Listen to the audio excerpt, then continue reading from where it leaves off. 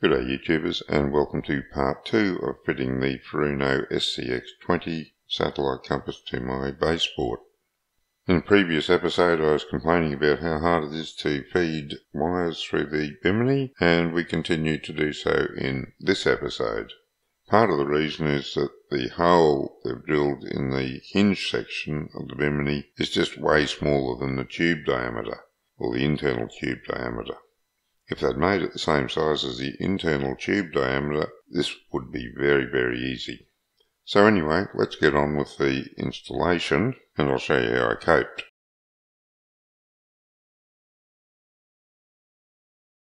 I didn't turn the camera on for the beginning of this. I've already done one wire. I'm just splicing the NMEA cable where I had to cut it to get it through to the satellite GPS antenna. So I got my third hand here just helping me out. I'd never be able to get it together by myself without it. They're not real dear, and even though I don't use it very often, I'm sure glad I got it.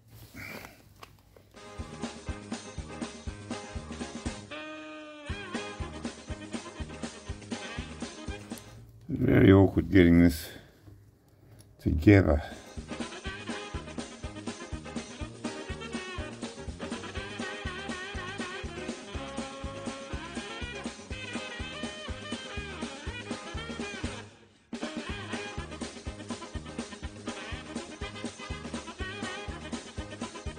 Just give it plenty of time to solidify before I move it.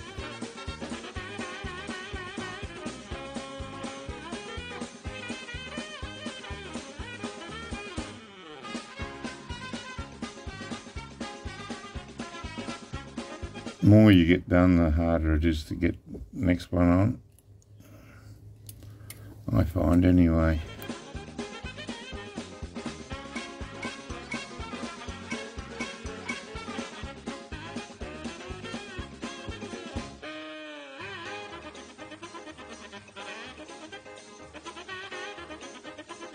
Okay, well that's only the beginning of it now. I've got them soldered together. Now I've got to insulate them from each other.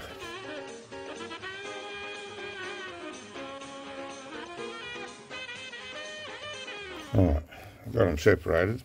So what I'm going to do to insulate them initially, this isn't the end of the job, this is just the start of it. I'm going to use some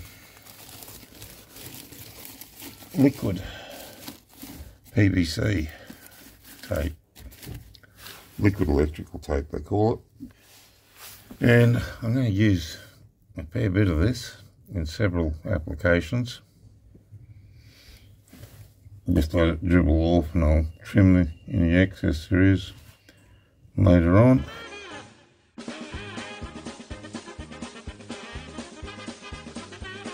And I'll give it several more applications of this, trimming some of the runs in between.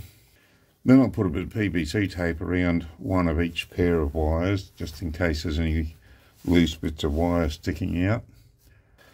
Then I'll wrap the shield around it again, the way it was, as far as I can.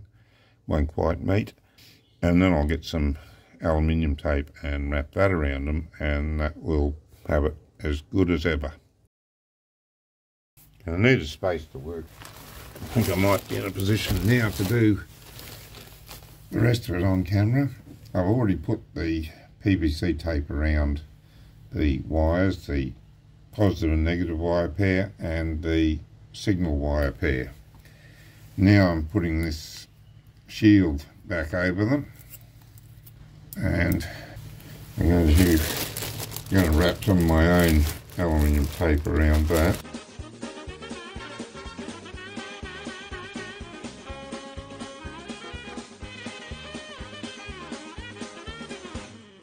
See if I can do this without the camera getting in the way.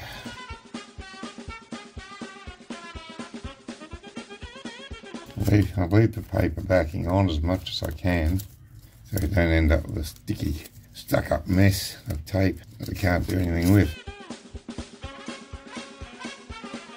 Don't know how we're going for being on camera with this job. I can't look at the camera and do the job. I'm in the wrong angle to see what's happening in the camera. So we just hope.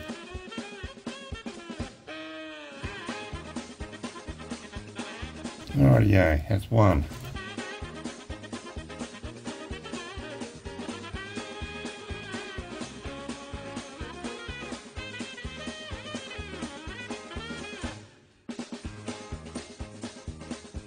Key to splicing anything like this is making sure your shields are okay, and I'm pretty sure this alfoil tape is gonna look after that for me.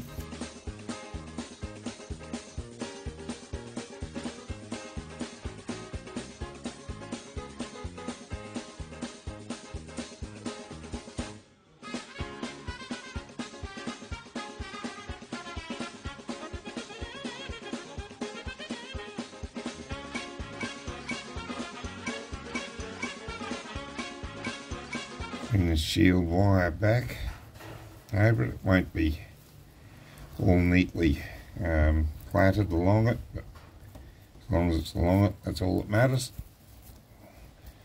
The aluminium tape will make sure we get a good contact. So another length of that.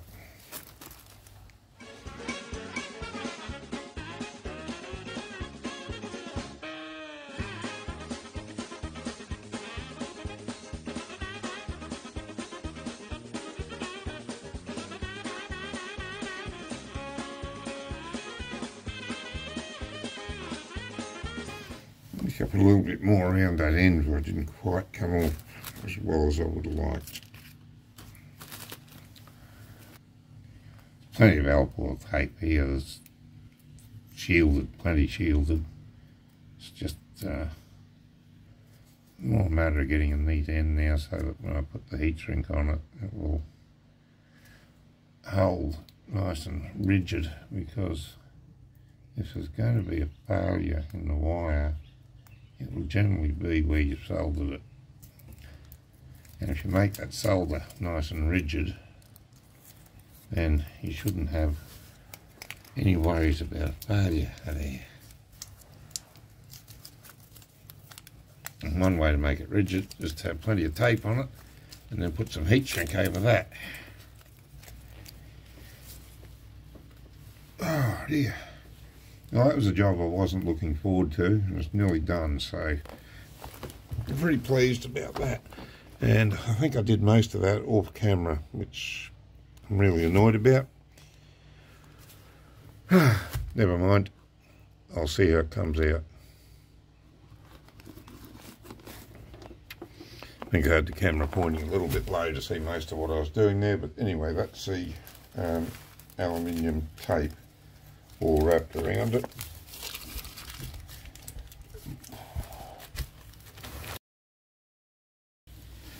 Right.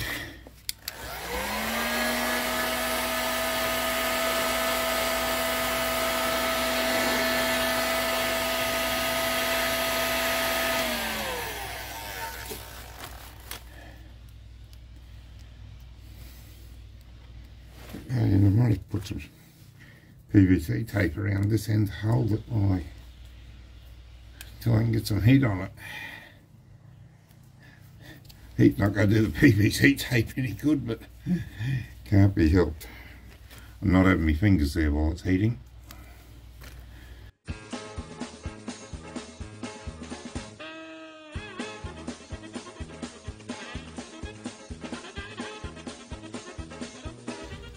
Okay, that's got him.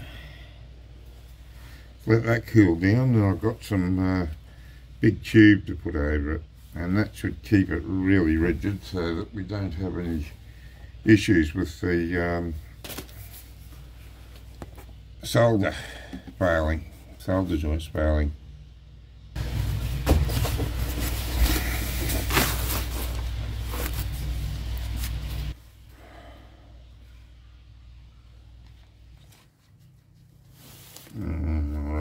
go, there's our tube. See if we can shrink him enough.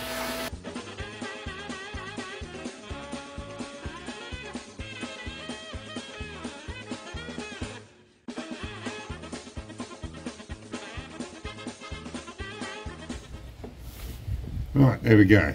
Like that. Cool. And that should be about as strong as we're going to get with a solder joint. Pretty sure it's going to carry the signal okay. We'll soon tell once we get everything plugged in. Well, also once the MFD arrives, which I'm still waiting on. And finally getting to put the satellite antenna on. That plug there is keyed, so it only goes in one way, and I'm guessing it's about that way. Done up nice and tight. I'll just test fitting, make sure this is all going to go in, because I had to cut the cable and splice it to get it to fit. Oh yep, she'll work. What Furuno wants us to do is to wrap some self-sealing tape around this. Self-vulcanizing, that's the word I'm looking for. Because they want it sealed so that no water or moisture can get in. So that's what I'm going to do. Now, some ordinary PVC tape over top of that to protect it.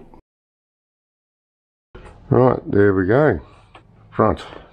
Doesn't, oh, it will go on more than one way, but there's basically the front and the back, and the way I've got the screws arranged, it can only go on the right way.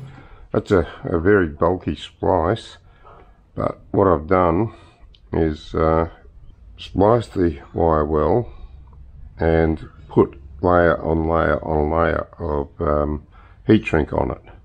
I had to push the heat shrink back up because I forgot that the hole down the other end is smaller than the hole up this end, so I had to push it back up a little bit, but it's good now, and that will definitely stop any moisture from getting into the splice, but also it's made the splice very stiff. You can't bend that, so that means that the wire can't bend at the solder joint and it won't break there. I think I might put something on to seal these threads before I put them up, just so they don't come loose over time. What should I do? Silicone seal for anti-corrosion, that sounds good. I'll use some of that. Pretty easy to put on. I've already put one on for the antenna there. I'll just show you with this one. It's split down the centre, so what I do is I just open it up like that, flip it over, and then it's really easy just to slide it along and keep slipping the wire in. Of course, when you're trying to show someone, it's never quite as easy, but there you go.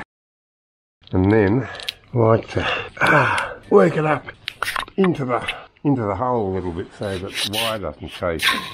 Speaking of which, I just noticed that the lazy sods that did the fit out on the boat, not baseball, but the people that did the fit out, had drilled a tiny hole just big enough for 2 wires, and it's just left the wires to chafe there on that hole with no loom tube to protect it. That's an invitation for a short circuit.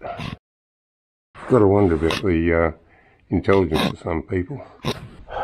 Anyway, mine are done right, and as soon as it's been this long that way, I'll just hope that one stays okay. If it doesn't, I've got a fuse in it. I fuse everything multiple times. The fuse will protect me, and then I'll have to take it all apart and fix the bloody thing. Oh, gee, that's annoying. That is so annoying. So they've done this one right. They've got the loom tube in there properly. They've done this one right here. So to do a bodgy job on this one. Yeah, okay, gives you a 6. If I show you this too, this is the hole that comes up through the hinge and the bimini, and they've only just drilled it big enough to get a couple of wires through. Now really, I request to the guys that do this stuff, if you ever watch this video, how about putting a bigger hole in here? Now, you're not going to lose any strength if you make the hole as big as the inside diameter of the pipe. Now, it can be a little bit smaller, but really you could make it the same as the outside diameter of the pipe, push the pipe into the hole and weld it there, and it'd be just as strong. And bloody sight easier to thread wires through. As it is here, I should be able to get wires up for a radar if I ever decided to put one on, but I can't. I'd have to take all the wiring out of this to do it, and somehow then manage to enlarge that hole. And nothing I've tried, no tools I've got do a reasonably good job on stainless steel.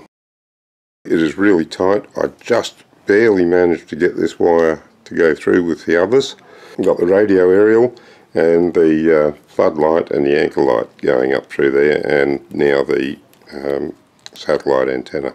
And it is tight in this hole. They haven't edged it to take the burr away, but the wire is so tight in there I don't think it's going to matter, because it's not going to move to chafe anyway. It hasn't done a great deal of damage with the other wires being there and allowed to move, so I think it'll be okay, but it would be nice had they deburred it. And as I say, I can't deburr it without taking the wires out, because no tool I've got can touch it short of the proper deburring bit in the drill. So it is what it is. I think it'll be alright. Okay, well there it is, the Furuno satellite antenna up there in all its glory at long last. I had to get my wife to come down, lift the bimini back up while I fed the wires down so I didn't get pinched. But it all worked, and that is great. Now I just got to put some loom tube on those couple of bits of wire up there and the other one on the aerial, and fix that up down there so it goes back into the boat. And there it is, all done. I've had a chance to get it out on the water since filming all this, and I am thoroughly impressed just with the autopilot unit. I haven't got my MFD yet to see how it compensates for the sonar, but by geez, the autopilot is the best I've ever used. It just tracks perfectly. Doesn't matter what the state of the sea is, the autopilot can just hang in there and track really well. So just on that basis alone, I'm going to give the satellite compass a tick. But do stand by, I will have a video up in the near future, I hope. When I get my MFD, I'll put a video up on just how it compensates for the waves when recording the sonar picture. And from everything I've heard about it, I shall be thoroughly impressed with that as well. So make sure you subscribe if you don't want to miss that. Like and comment below. It all helps the channel. Until next time, good fishing.